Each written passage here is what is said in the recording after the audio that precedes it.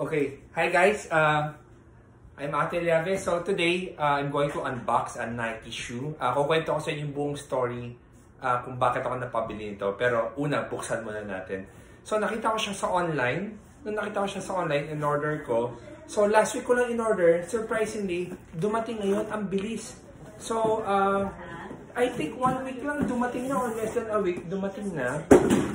So, ito na. Okay, going to unbox this.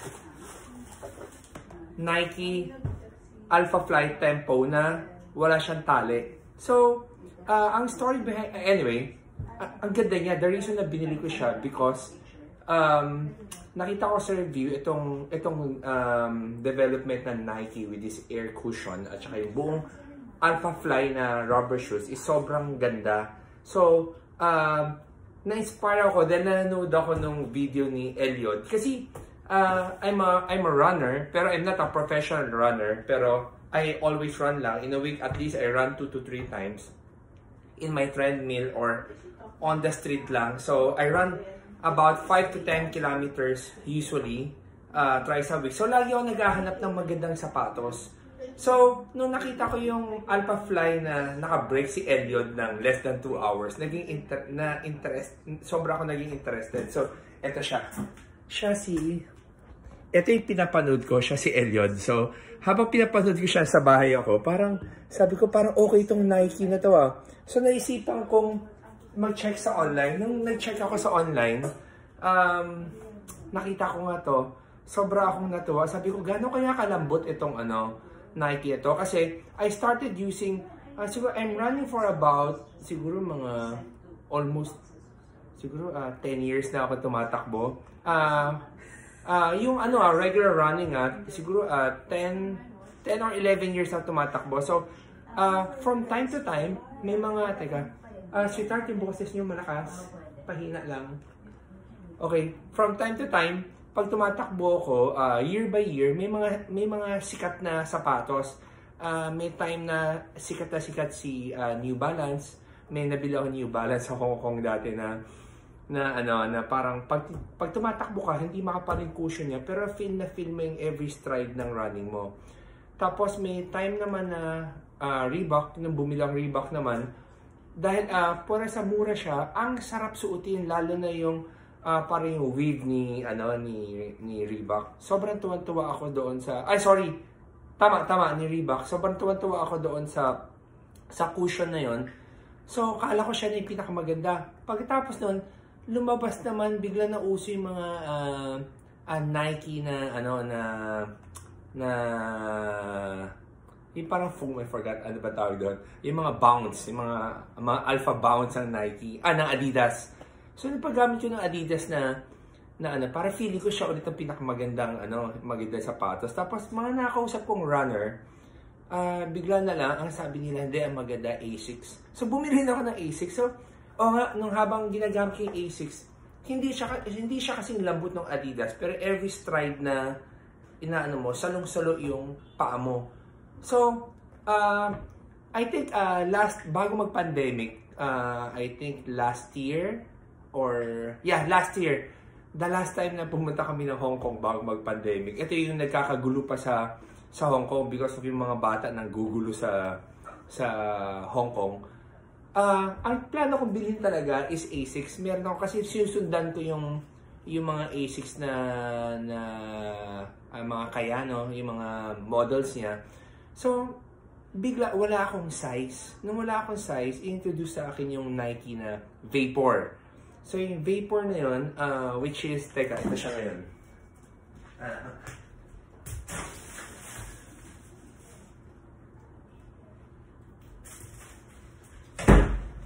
Okay, ito siya. So, itong Nike na Vapor na to, sinabi sa akin, subukan ko raw gamitin to for casual running. Yung mga hindi pro runner, ito raw ang gamitin mo dahil ginagamit raw ito ng mga nagmamarathon. Sabi ko, ayoko bumili ng Nike kasi parang hindi ko talaga gusto ang Nike. Pero for some reason, binili ko. Sabi ko, totoo kaya maganda yung mga technology ng Nike, which is the Vapor. the vapor wave ang tawag dito. So pagkabili ko itong Nike ito, unang suot ko pa lang nung palabas ako ng store, sobra akong satisfied. Like, parang ang lambot. Yung lambot niya parang okay So parang sa hindi, feeling ko lang to kasi bago yung rubber shoes. So madalas ako, tina-time ko kasi yung takbo ko. Yung takbo ko lagi, pagka nasa treadmill ako, pag 6.4 miles ang takbo ko, nakukuha ko yung cut-off ko na 30 minutes in 5K. So, sinubukan ko tong Nike ito. Pag takbo ko, surprisingly, yung same na takbo ko, yung pagod ko, mas less. Pero kuha ko pa rin yung cut-off time ko. Parang sabi ko, parang wala lang. Tapos tumakbo rin ako sa street. Ganun din. So, nung na-intriga na ako, parang napansin ko na si Nike. Napansin ko na, uy, okay pala every time na, pag tumatakbo ako, parang I feel very comfort. Tapos, nag-search ako sa online nga, nakita ko ito si Eliod, na pinapromote nila yung Alpha Fly. So, pagka-promote nila Alpha Fly, sinubukan ko bumili ng Alpha Fly, wala ako ngayon nasa office eh. Pagbili ko ng Alpha Fly, pagkagamit ko, alam mo, wala exaggerated. Para kapag tumatakbo ka, parang yung pinopromote nila sa YouTube, talagang literal, pag tumatakbo ka, yung pag nagbabounce siya na ganyan, at saka yung pag nag-stride ka na ganyan, talagang ramdam mo, parang kang tinutulak pa forward. So, maniwala kayo sa hindi, yung time ko, kasi using this Vaporwave, happy na ako. Pero ginamit ko yung Alpha Fly, pagka gamit ko, talagang pag every time nag-stride ako, parang feeling mo ang tangkad mo sa sapatos. Pagka-suot mo, ang tangkad niya. Tapos pag tumatakbo ka, parang kang lutang, pero pinupush ka niya forward. So, guys, kaya ako lang share sa inyo experience ko doon kasi napabili ako nitong bago nila. So, nagsisearch ako, ang bago nila, itong Tempo. Ang pinag-iba ng Tempo sa Alpha Fly, yung Alpha Fly kasi, sobrang tangkad niya. Itong Tempo, mas mababa siya. Pero, wala siyang carbon fiber na plate. Pero, meron pa rin siyang plate sa ilalim, pero hindi na carbon fiber. Mas okay to for casual use or kahit nagtatrabaho ako or kasama ko yung anywhere, so naka-shorts ka or anything, pag suot mo, slip-on lang, sobra ka na, kasi meron silang bagong, kaya ako nagustuhan ito, may technology sila ito, yung, pag sinuot mo yung sapatos mo, pag sinuot mo yung paa mo dito, pag shoot mo, shoot agad yung paa mo, hindi mo na kailangan yung aangatin mo pa to. So, sobrang natuwa ako dito sa Nike Tempo. Hindi ko pa siya nasubukan na ipantakbo, pero after ko sa video na to, susubukan ko ipantakbo to. So, guys, i-share ko ulit sa inyo anong pakiramdam after ko gamitin to pantakbo. So, kaya ko lang pinapakita to, not on the side na showing you guys na nakabili ng bagong rubber shoes. Hindi. This rubber shoes is about $200 US. $200 US siya. Pero excited na akong gamitin na pantakbo. Papakiramdaman ko lang ano pinagkaiba niya sa Vaporfly. So sa mga runners out there na katulad ko, hindi professional runner, yung mga nagtumatakbo lang for the health. So maybe you can consider this or try nyo itong Alpha Fly is sigurado ko maganda na. Itong Tempo, susubukan ko pa lang. Pero I think sa review nila, maganda na rin siya for my use. So guys, I hope medyo it's my first time to review about a rubber shoe. Natuwa lang ako dahil parang talagang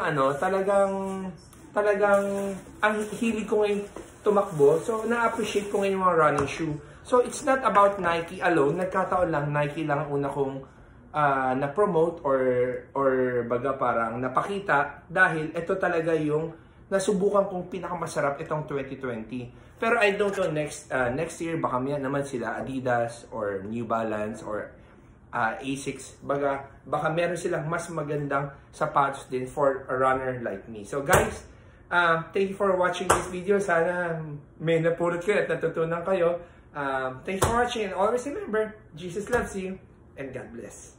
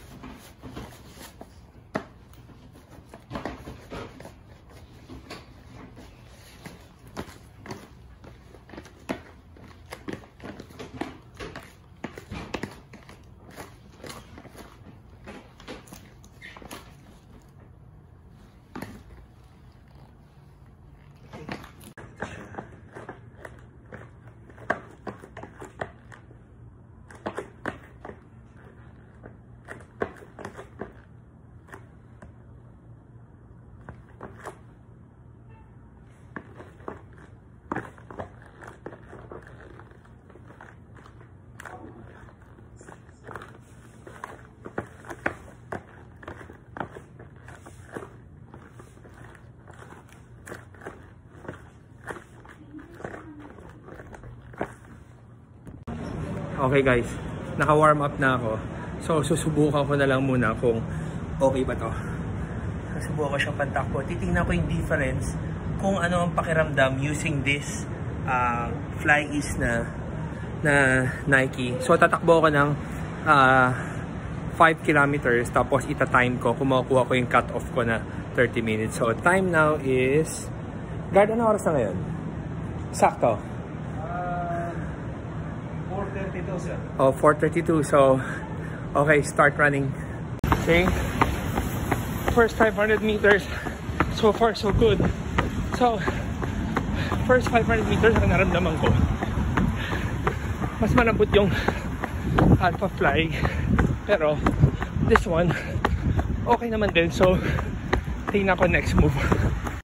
Ano oras na? 41. First 1K. Okay. Okay guys. Running in 2K. Guard time. 43. Thank you. Second kilometer. For the lap. 3K na. Ano? 420. Thank you. Parang mali ata. Okay guys, 4K run. So last 1K. Guard. Time. Okay lang. Last 1K. Guard. Finishing my 5K run.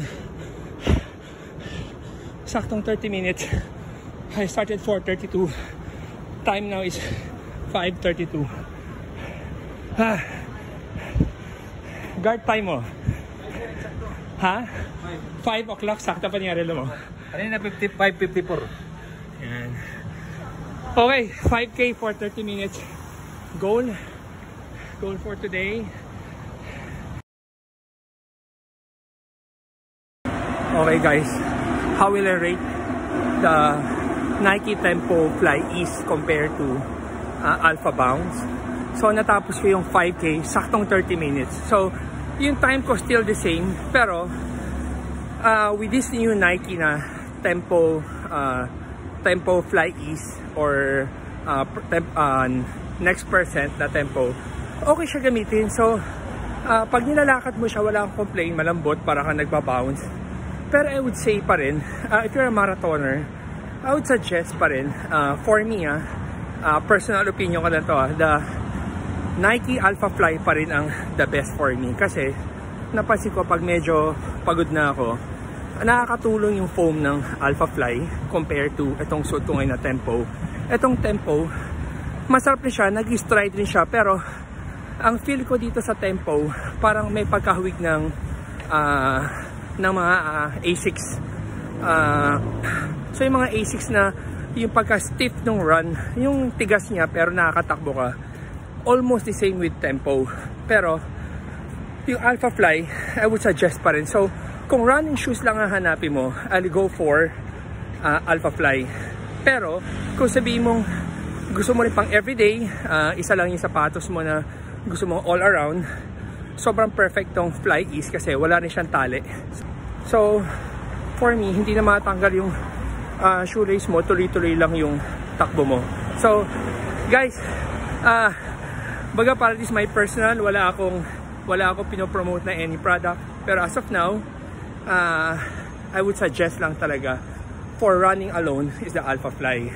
So malay nyo, again sinabi ko kanina, next year baka mag-improve yung ibang brand, I will post also. So guys, para sa mga runners na katulad ko, yung mga not really a marathoner, yung gusto lang tumakbo, this is my opinion. So guys, thank you for watching my vlog. Always remember, Jesus loves you and God bless. Okay guys, tapos na tumakbo. So narinig nyo na yung opinion ko. So gusto ko lang pakita sa yung detalye ng sapatos. After the first 5K run, ito yung tsura niya. So buong buo pa rin yung look niya. So ang gusto ko dito yung walang tali. Tapos pag tinanggal mo yung sapatos na to, meron siyang hindi mo na kailangan yung susuotin mo na lang, slip on na lang siya because of new technology ng sapatos na to na slip on lang. So ito yung loob niya. So ito, kita-kita mo yung pad sa loob dahil ano siya, para translucent. Tapos ito yung ilalim niya. Guys, madumi. So so ito siya. So pag suot mo, ganyan lang. Tapos ito yung guard na tumutulong sa akin, nagbibigay sa akin ng oras. Guard, hi ka lang.